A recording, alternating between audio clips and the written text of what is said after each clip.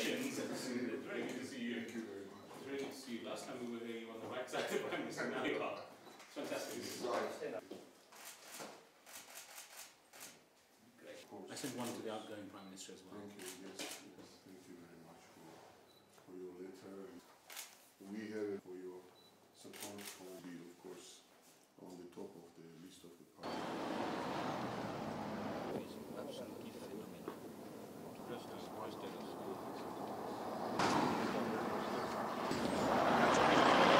Well, this was an excellent meeting, the first meeting with the new Prime Minister for us. We congratulated him, of course, and we discussed the reform agenda of the government.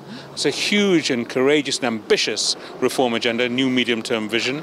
It'll be our pleasure to make sure our new country strategy for Georgia is aligned with the government's new medium-term vision, so we will work with the government in the coming weeks on that. I'm really optimistic about the investment pipeline. We discussed the range of investments, many sectors that we can work in, and we expect to get over 200 million euros of investment this year in Georgia. It's really looking good for EBRD Georgian Corporation. განხილული იქნა ძალიან მნიშვნელოვანი საკითხები საქართველოსთან დაკავშირებით, საქართველოს პროექტებთან დაკავშირებით.